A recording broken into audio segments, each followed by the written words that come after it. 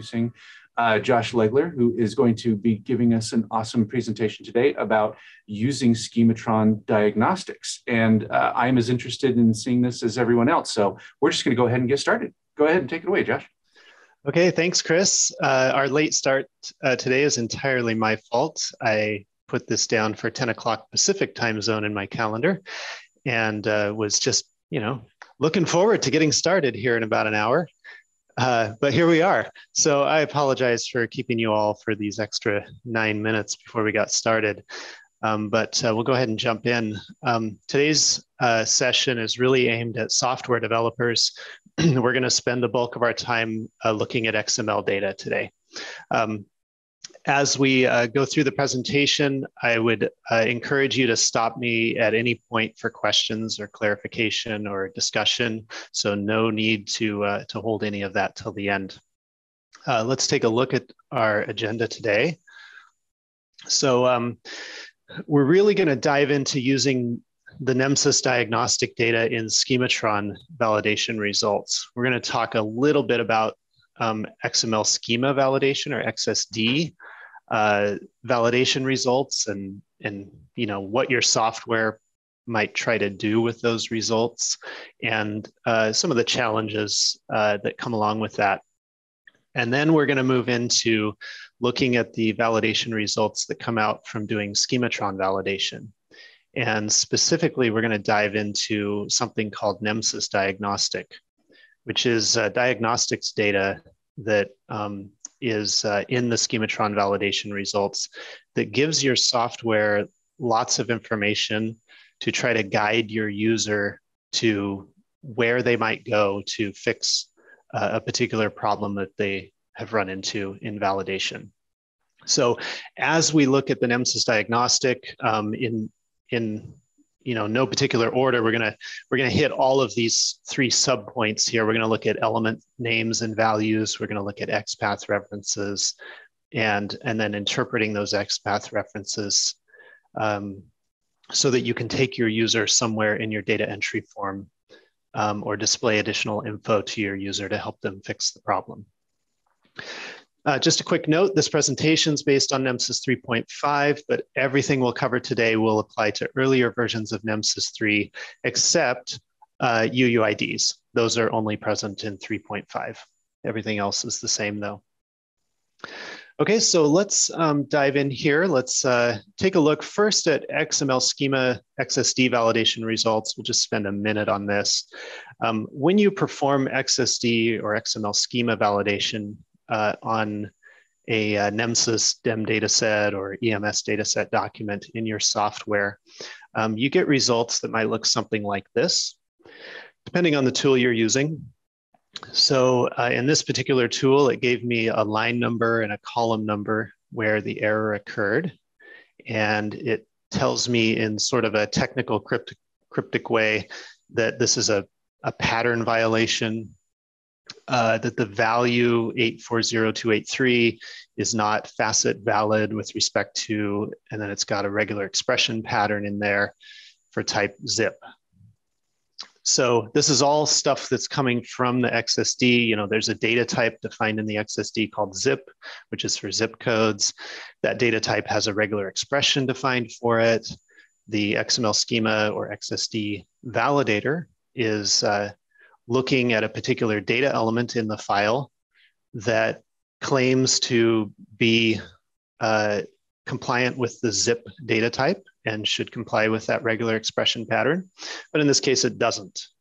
It's got 6 numbers instead of something that would fit the pattern. And so it has this error and it fails validation. And I've shown you the actual XML data here that caused this problem. And we see from looking at it that it's in dagency.08 inside of a particular agency service group. And line 49 is the line that it said it's on. Column 44 happens to be the column right after the closing bracket of the end tag of dagency.08. That's column 44. So for your software to kind of go in and figure out, okay, where's the problem? This gets pretty complicated. There are some XML validation tools that'll help you to find like an XPath to this problem. But if you're just going by line and column numbers, it's pretty tough.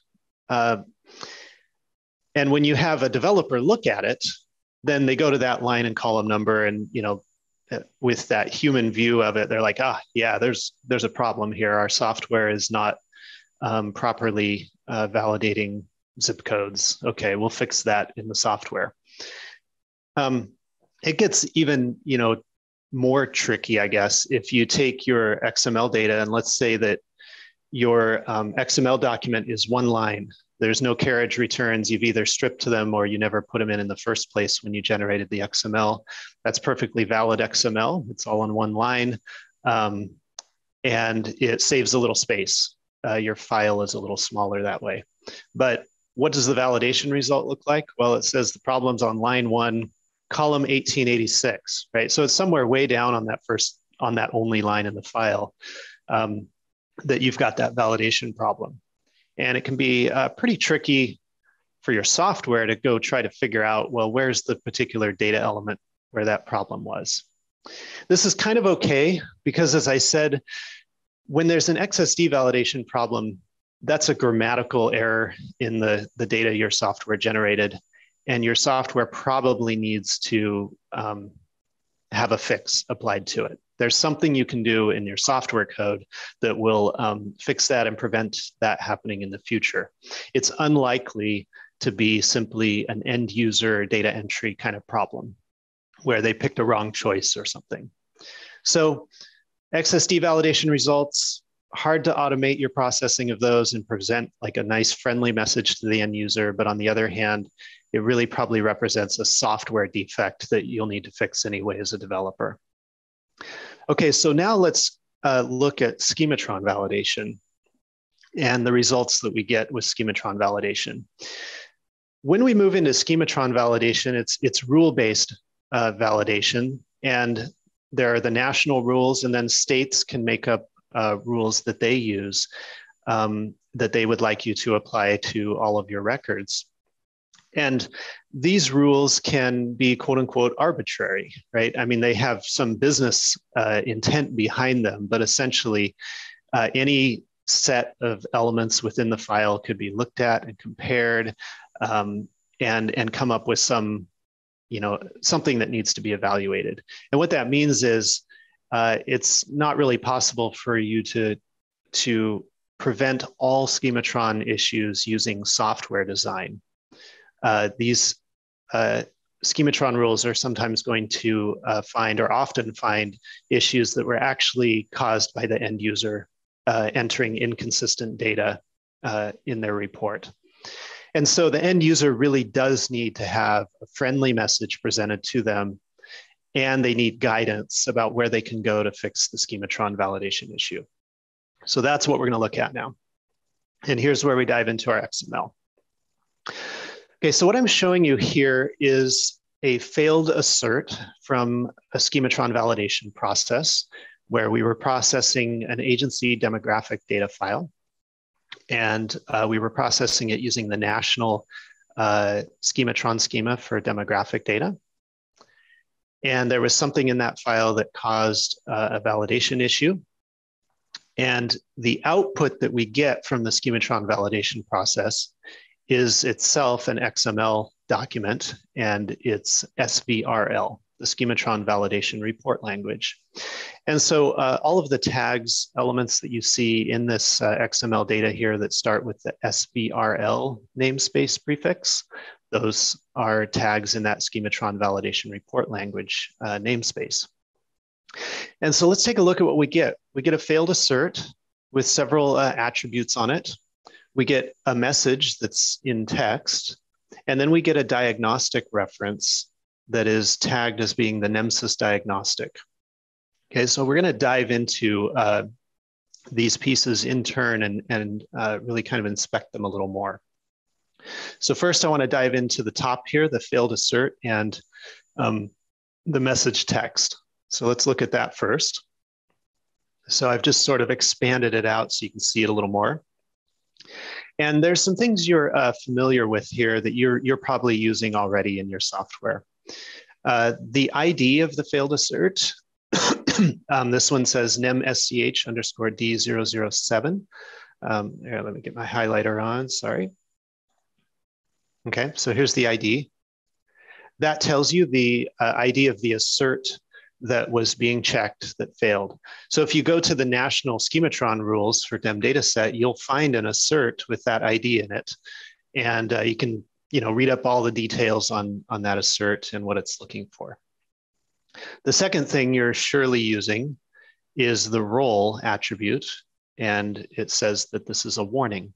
So this tells you that there was a validation problem, but you should not consider the file to be invalid. It's still valid. This is just a warning.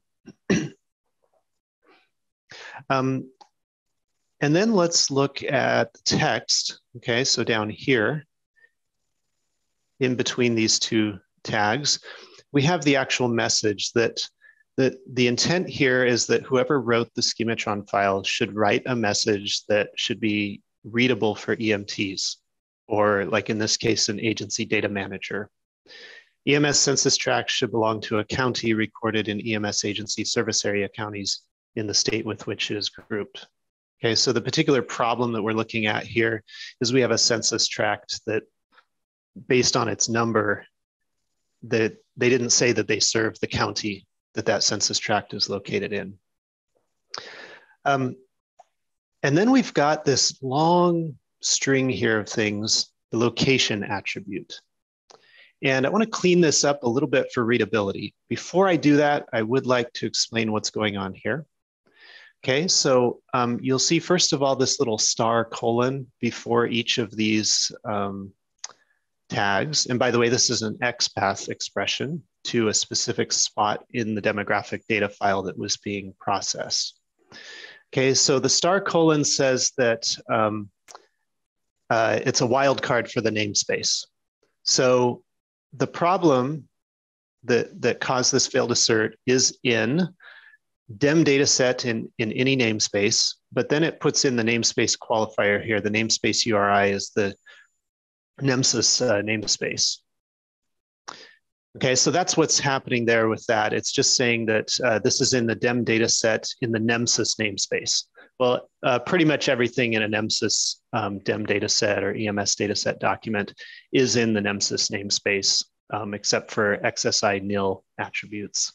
So I'm going to clean this up a little bit just for human readability. You might look at it this way. Okay, so the failed assert, the context where that happened was in the first instance of DEM dataset in the file. And within that, it was in the first instance of demographic report. It was in the first instance of the D-agency section, and it was in the second instance of D-agency.agency service group. And it was the first instance of D-agency.07 within that group. That was the context of this failed assert. Now, the challenge here, though, is that the context for this failed assert could be somewhat arbitrary. It may have been selected that way by the person who wrote or the software who generated the Schematron file, basically for convenience. It doesn't necessarily identify the element where there's a problem, where the user might need to fix it. It really just says this is the context we were in when we found this issue. So now I want to take a look at the diagnostic output and see how that gives you additional, more precise information that you can use in your software to direct your user somewhere to fix a problem. Okay, so here's the diagnostic reference from that failed assert. And first of all, we notice that it has a reference here that it's NEMSIS diagnostic. And every Schematron schema that is used for NEMSIS, whether it's national or state level schemas, is required to include the NEMSIS diagnostic section in the Schematron schema, which means you can count on this being here. Every time you run Schematron validation, whenever you get a failed assert, you're going to get a diagnostic reference called NEMSIS diagnostic. You could get other diagnostic references as well. I haven't seen any states using additional diagnostic references, but it is allowable. Okay, so we've got our diagnostic reference here. And you'll notice that then all of these data elements within the diagnostic reference are in the NEMSIS namespace. Okay, so we're no longer in the Schematron namespace. This is all NEMSIS specific here. First, there's a chunk here called record. And within the record, we give you the identifiers that would identify the specific either agency demographic report or patient care report where the issue occurred. So we've got the agency state ID, their agency number, the agency's state. And then I'll take a little bit of time to explain how the UUID is found. This would be NEMSIS 3.5 only. And if this was a patient care report, you would also get eRecord.01, the patient care report number in here. So if you had a demographic file that had demographic reports for multiple agencies in it, then this record section of the diagnostic tells you which agency the failure happened in. If you had an EMS data set file with 100 patient care reports in it, this is going to allow you to identify which patient care report the problem happened in. This information is almost always here, but not absolutely always. If there was a validation error, for example, with custom element configuration data, that is outside of a patient care report. It's outside of a demographic report. And so there will be no identifiers for that. But that would only happen once per file, so you know where to look. Okay, so that's the record piece. Now let's look at the elements piece. So the person or software that wrote the Schematron file can provide information in the rule itself that says essentially, hey, if this assert fails, then these are the data elements that the user probably needs to visit to fix this problem. And they can list multiple, as many elements as they think would be helpful in that configuration. That's all on the Schematron schema side. And what you see when you run the validation process is this output here. And we can see here that we have an element. And we have some information about this element. We have the location, the XPath to that element. And just as before, I'm going to go ahead and clean up that XPath just so it's a little more human readable for us. So it's like this. And we also have the value for that element as well. And we're also going to have any attributes that were on that element in the file that was being validated. So if it had, a not value attribute or a pertinent negative attribute, then those attributes would be here as attributes on this element. Okay, let's look at that XPath, right? This tells you exactly where the user should go to fix this problem. They should go to the first D-Agency 07 within the second D-Agency service group, within D-Agency, within the first demographic report, within Dem data set.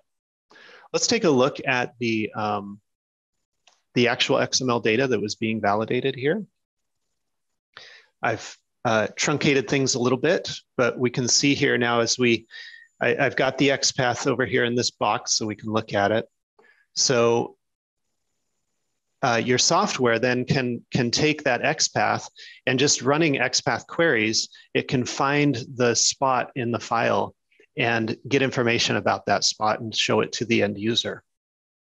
So it finds Dem data set, the first instance of Dem data set. In this case, there's always going to be one. The first demographic report, the first D-Agency, and there's always only one D-Agency within a demographic report. Okay, and then we want the second dagency.agency service group. So here's the first dagency.agency service group. We don't want that one. We want the second one. So that's this one here. And then we want the first instance of dagency 07 within that service group. That's the one that caused the validation issue.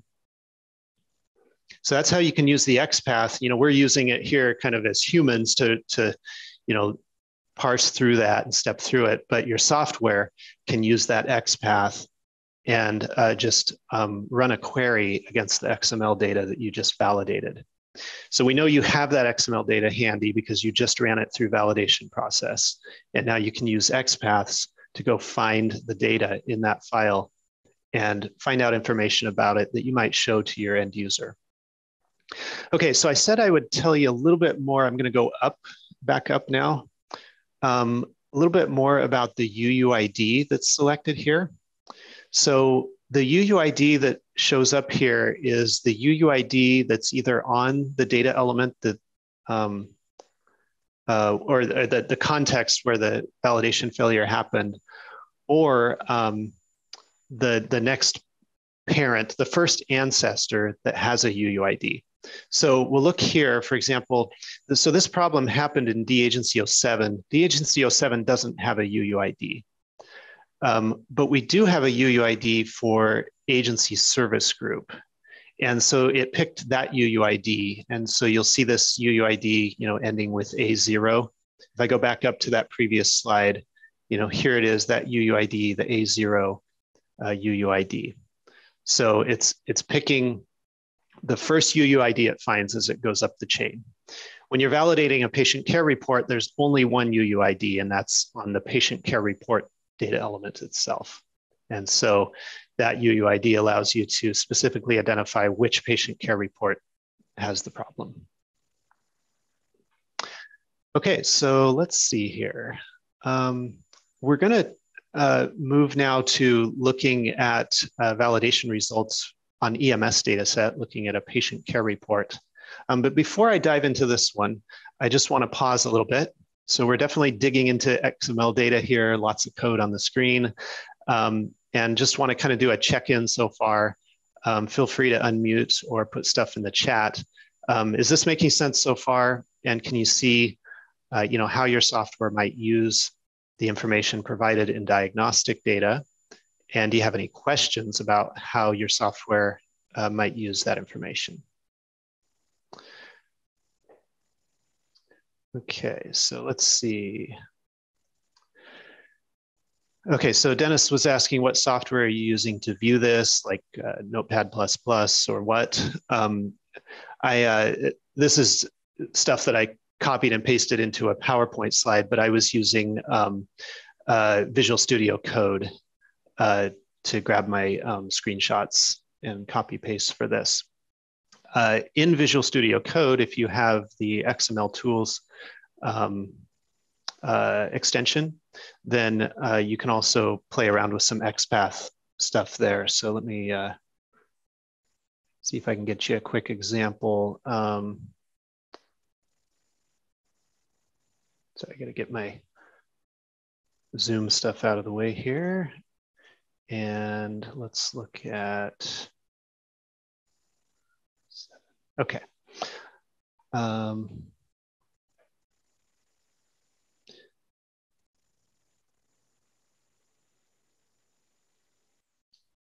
Well, okay, I'll just pick a random example here. So here's an SVRL output from a Schematron validation process. Here's the file that was being validated. And this is not the particular file I was using in the example, but here's a dagency 07, right here. You'll notice Visual Studio Code is giving me that XPath up here in a little more human readable way. I know this will be small on your screens, but it shows me that I'm in DEM dataset, demographic report, dagency, service group, dagency 07. I can see that there are multiple service groups, and within the service group, multiple dagency 07s, all of that. So that's kind of showing me basically the XPath to this spot. This also has a tool for evaluating an XPath. So I can, put in some XPath to see what it gives me. And then Luis said, I assist from Portugal in Europe. Is there any similar project like NEMSIS here? I don't know, actually. Yeah, wish I had an answer for you. Any other questions or comments on what we've looked at so far?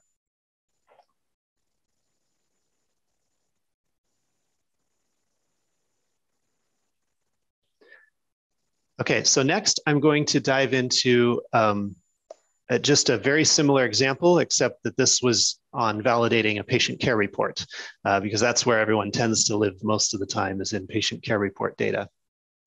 So we have a failed assert. That assert, it has an ID, so we know which assert failed. We know that it's a warning, it's not an error, so we can still consider the file valid. There is a location that has the XPath of the context of the rule where the assert failed. We have our message, that's what we're going to display to the end user for sure. And then we have our NEMSIS diagnostic reference. And so let's dig in, zoom in a little to this NEMSIS diagnostic reference. Okay, so we have the record identifiers here. All right, where'd my mouse go? Okay, there it is. We have the record identifiers that identify the specific patient care report where this error occurred, including eRecord 01. And if you're looking at NEMSIS 3.5, then you'll also see the UUID for that patient care report. And then within the elements section, this one has one element that the Schematron schema creator has decided that you could highlight for your users. Again, I'm going to clean up the XPath here just for human readability. So this element is in EMS dataset, in the header, in the first patient care report, in the vital signs section, vitals, in the third set of vital signs, and it's evitals.01. That element has a not value, so that's the not value for not recorded, and so therefore is also nil and empty. So the message we can see, if I go back, the message was that date and time that vital signs taken should be recorded. And in this case, it's saying, here's the element that had the problem that your user needs to look at. Here's the XPath to that element, clean it up a little, and it's not recorded. It doesn't have a value. Okay, so if we look at the data that was being validated, this is our NEMSIS EMS dataset document. So we can go through the XPath again, EMS dataset, here's header, here's the first patient care report. There's the UUID from that first patient care report. Here's the D agency 1, 2, and 4 and eRecord 01, all the identifiers. We see them there. We're in the vitals section, and we're in the third group of vitals. So there's 1, 2, 3. Here's our third vital group. And then we're in evitals.01 within that vitals group. So there's the XPath, gets you to that spot where the problem was. Okay, so let me kind of bring this back up. We're going to come back out of the XML code now and just talk about some ideas that I might leave you with that you could think about implementing in your software products. Okay, so one idea is you can look up element names, right? So if we go back to this example, the XPath, let's go all the way back to the validation results. Okay, the final piece of the XPath is going to be a NEMSIS data element, kind of a terminal element, if you will. Well, evitals.01, that has a name that has been defined in the XML schema, the XSD. So if you have some metadata about the NEMSIS schema, you know that you can look up evitals.01 and you can get a name. It's the date and time vital signs taken. So, or in the earlier example, if it was D agency 07, you can show your end user that that's EMS agency census tracts. Or maybe you've relabeled that within your product. As long as you've maintained some metadata about the relabeling you've done, you could give them the label of the element as it appears in their data entry screens. Another thing to think about is displaying element and attribute values. So we saw in this example up here where evitals.01 had a not value. If we go up to our validation results, we had that NV attribute there with the value. If you show that code to the end user, it's not particularly helpful to them, but you know that the not value codes can be looked up. And so you can say, not applicable. And that's what you can show to the end user. Which elements are coded elements because the XSD has enumerated lists for those elements. So if you're in an element that's a coded element, you know that you can look up the value to get the label. So in this case, like level of service, community paramedicine instead of the code. You can take date time values or timestamps, and you can parse those out to a human readable form and put it in the right time zone for the user, all of that. And then some elements, they really are just text, like a street address. And so no lookups are needed. You can display that data to the user. So let's go up again here. So if let's go up to our demographic example. So we said there's an element. We got the XPath. We know it's D agency 07, so we can look that up and say it's agency census tracts. And there's the actual value that was recorded for that element. And the user probably needs to fix that value. So that's a value you can show to the user. You can say, here's the value you recorded in this element that probably has an issue. Okay. Another idea for your UI development is to use the XPath. Go ahead and parse those XPaths and look up and display helpful related data.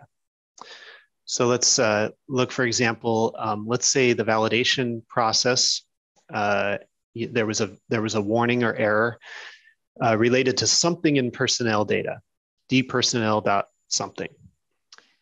And the Schematron, whoever created the Schematron file, they may have pulled certain data elements to include in the diagnostics, whatever it was. And so you can show that data to your end user, but you don't have to stop there. Because you know that the elements were in the dpersonnel section, you could navigate using relative XPath references. You could navigate from that element up to the dpersonnel.personnel group, and from there navigate back down to any of the data that you think is helpful within the dpersonnel section. So you might navigate to dpersonnel.01, 2, or 3, which would give them the name of the personnel. You might look at dpersonnel.21, which would be their agency ID, the ID number assigned to that personnel by the agency. Any of those additional pieces of information might help your user to go find the right personnel in your demographic setup that needs to be looked at and fixed. Or if it was in D facility somewhere, D facility.15, there was a phone number that, wasn't right or whatever, you might navigate back up to D facility.facility group and look at D facility.02 or 03, the facility's name or ID, and show that to your end user and say, this is the facility that had the problem. So keep in mind that once you've got an XPath to an element, you can go relative XPaths from there, back up the tree to anywhere else in the document that might be relevant. Okay, and finally, I think this really, from my perspective, this is the holy grail of what you can do in your UI, and that is to take the user to the element that had the problem in the data entry form. So you have a data entry form, you store this data in a database, you generate it into XML format, and it gets validated. And so the challenge then is to kind of work backwards on that and to say, okay, we know where the problem was in the XML because we have the XPath. So where is that in the data entry form? So for example, this one that we looked at, where the element that indicated that it had a problem was in the third set of vital signs, and it was evitals.01. Okay, so in your UI, then can you provide a link to your user that navigates your user to the third set of vital signs in the data entry form and takes them to the date and time field and says, here's the spot where you need to fix this. And so that's the best ideal, because you've taken the user directly to the spot where they can fix the problem. And there's no confusion in their mind about where they need to go. There will be validation results that will list multiple data elements that could have been involved in the problem. For example, if date and time values are out of order, well, maybe they need to fix their unit notified time, or maybe they need to fix their at scene time. We don't know which, but one of them has to change to get in order. So you can give them that ability to navigate to both of those elements, check them out, and fix the one that needs to be fixed. Okay, so yeah, we're gonna open it back up for questions. Right before we do that, I do want to point you to the NEMSIS v3 Schematron guide. Pages 15 and 16 have the technical reference for what I covered today. So they go all through the NEMSIS Diagnostics section and explain the different elements that are in that diagnostic output, what they mean, and how they might be interpreted. So that's your reference that you can go back to, of course, as well as the recording of this presentation now. All right, so that wraps up what I wanted to show you today, and I'd love to open it up for discussion here. Things that you might be thinking about, challenges that I might be able to help you, with ideas on, things like that. Really, this goal being that we use this NEMSIS Schematron diagnostic info to provide a richer experience to the end users, to help them really zoom in to the spot where they can fix a problem. So I'll open it up now if you have any questions on what I've covered, or just further discussion, comments, considerations, challenges, whatever.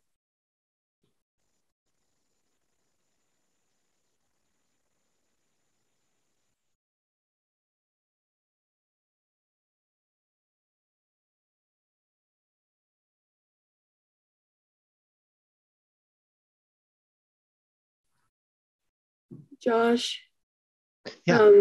This is Judy in Texas. Can you go back to where you simplify that code? There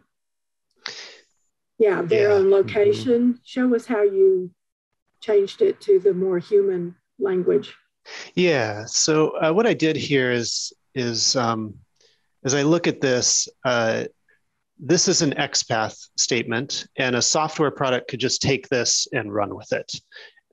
It's going to find this is the root of the file, and it's going to find an EMS dataset element, and it's going to be an EMS dataset element where the namespace for that element is the NEMSIS namespace, and it's finding the first instance of that element.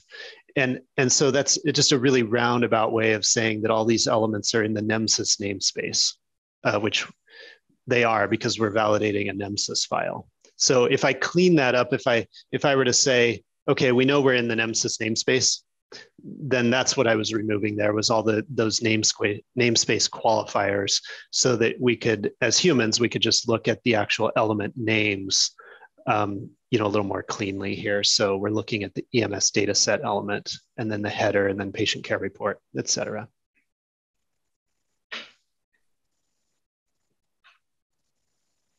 So is there a key or something that you have to click to do that? No, I just cleaned that up for us for readability. Okay. Yeah, the software product would just take this big, messy looking XPath and run with it. Okay, okay. Sorry, I missed that earlier. Thank you. Yeah, no problem.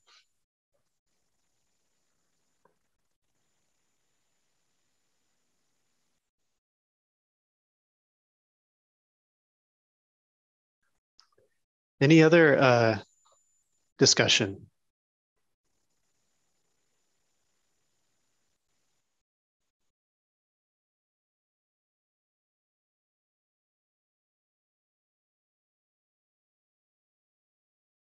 Okay, well, if not, then I think we'll call it a wrap on this. I hope it's useful to you software developers and gives you some ideas that you can chew on for kind of improving that UI experience for your users with regard to how they handle schematron validation. And really, there's some great opportunities here, great potential for really taking your users to the spot they need to fix. Right within your UI, right within your data entry forms. So hope that gives you some good information to go on and some good ideas for development efforts. All right, that wraps it up. Chris, back to you, I guess. Cool. Thank you very much, Josh. Insightful as always. Thanks for kicking off our training series here in the new year, and with great information. You're getting a lot of thanks in the chat there. So our thanks to you for participating today and all the great questions and whatnot. Once again, as Josh mentioned, this presentation is being recorded and will be available on our YouTube site very shortly. So if there is something here that you want to refer back to when you're working on it, feel free to check that out there. And also, if you're watching the video or if you come up with another question or about any of the information that we can help provide here at the NEMSIS TAC, please do not hesitate to reach out and ask us questions. We love answering things. We love helping people solve problems here. So once again, Happy New Year, everybody, and hope to see you back for for more trainings and for the V3 calls and for everything else we're going to do through this awesome year. Thanks again.